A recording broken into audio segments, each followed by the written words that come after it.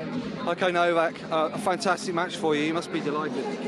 Yeah, I cannot be more delighted at this. Definitely, winning against Rafa for the first time on clay courts, and it's perfect place to to win in. It's his hometown.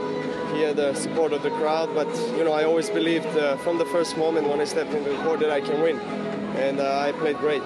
So to beat him on clay, this must be a new high for you in your career almost. Yes, well, I'm more complete player this year than I ever was, so I just know what to do on the court.